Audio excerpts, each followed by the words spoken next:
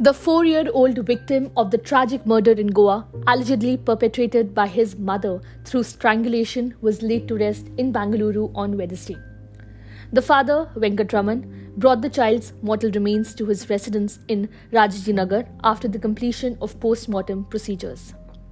The young boy fell victim to the alleged actions of his mother, 39-year-old Suchana Seth, the CEO of an AI startup in Bengaluru, during the period of January 6 to 8 in Goa.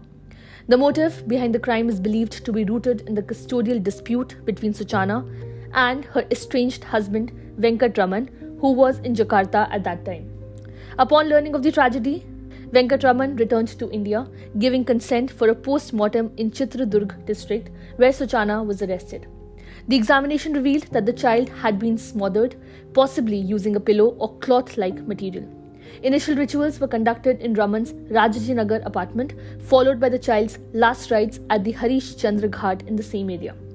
The discovery of empty cough syrup bottles at the Goa apartment where the crime occurred has added a disturbing layer to the case, hinting at the possibility of premeditation. Further details from the post-mortem confirmed that the child was smothered, potentially with a cloth or pillow.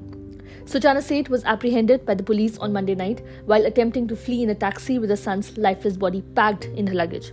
She also reportedly attempted suicide by slitting her left wrist after committing the heinous act.